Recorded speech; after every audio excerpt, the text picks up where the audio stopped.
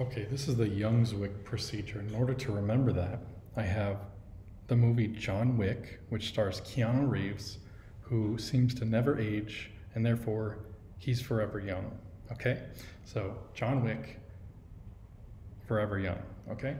And essentially, what this is, it's an Austin procedure, but you take an extra slice, an extra cut out of that dorsal arm of the chevron so that you can slide that capital fragment, the first metatarsal head, proximally, and therefore plantar flexing the first metatarsal.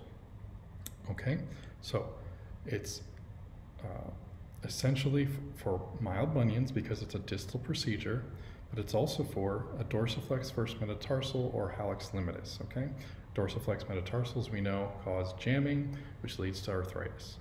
Okay, so